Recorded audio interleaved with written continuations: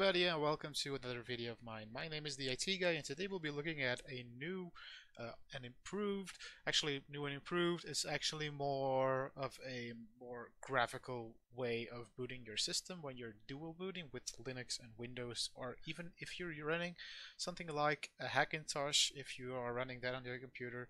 This should work just fine for that because it's simply just a bootloader. But normally we work with uh, different types of bootloaders, including grub bootloader and something like the systemd bootloader. But now we are going to have a look at the rEFInd bootloader. And this is actually just specifically made for EFI systems. So if you're still running an older system, I don't think it's gonna work. Anyway, you can get rEFInd very easily if you're running Ubuntu.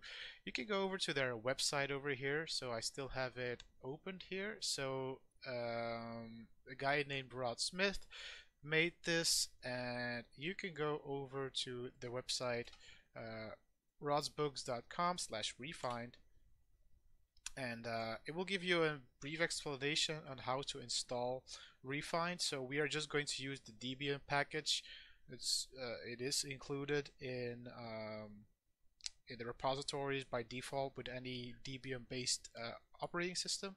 So I am running PopOS, which is based off of Ubuntu, and as we all know, Ubuntu is a Debian-based operating system. So we are going to do that first. So let's go ahead and open up our terminal here, and let's just go ahead and install the. Let's just go ahead and install rEFInd immediately. So we're going to do sudo apt install rEFInd. And what this will do is it will just look for the package rEFInd and install it immediately. So then let's use the command rEFInd-install. So we just installed rEFInd. Let's open up our terminal again. rEFInd-install will be the next command we enter. Actually, let's sudo that. Probably will need sudo rights to do that. Let's enter our password here. And looks like ESP was found on boot/EFI, which is our EFI file system we mount in Linux. rEFInd is set as the default boot manager. So let's go ahead and close that now. Let's go ahead and close this, and let's reboot our system and see. Yeah, let's just see if rEFInd was installed and is working properly. So when we go into our BIOS here, I'm in my Gigabyte BIOS here, we can find the rEFInd BIOS in here, and as you can see, I selected it as the #1 boot option. By default, rEFInd should put itself in the #1 spot for boot options, so you shouldn't really have to do anything.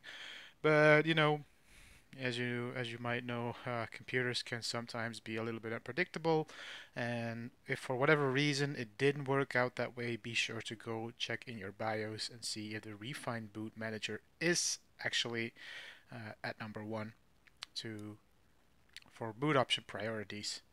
So okay, let's go ahead and save and exit the setup here. Let's boot into rEFInd and see what it looks like.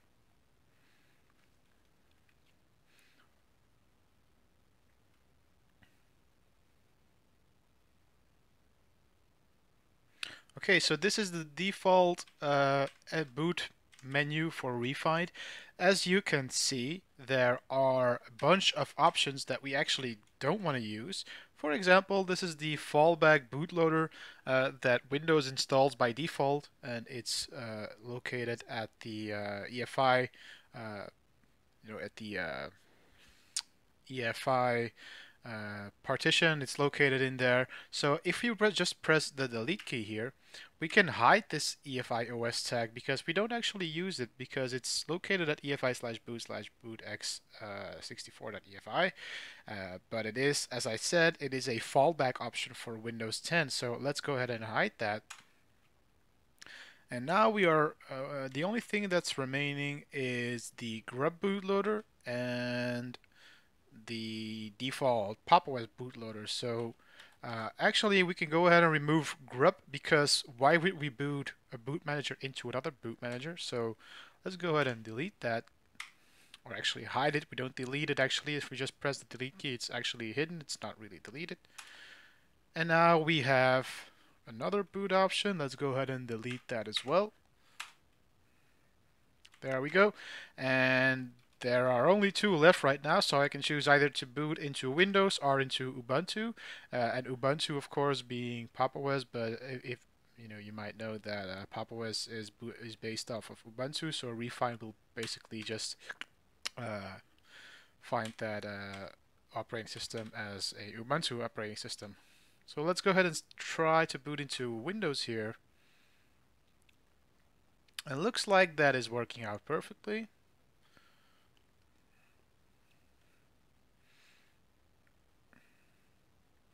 Alrighty, so let's go ahead and reboot again here. And let's see if the bootloader actually saved its settings. And also, let's see if we can boot into Pop! OS as well.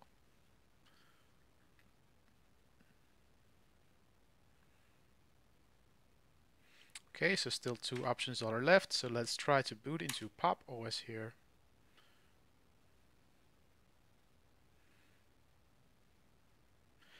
And voila, that works as well. So this was just a short tutorial, a short little video and showing you the rEFInd bootloader. It's a little bit different from other bootloaders. It's graphical. It's easier on the eye at least. There are a little bit less options. Like if you would go for something like grub, you do have a lot more options for things like recovery mode and stuff like that.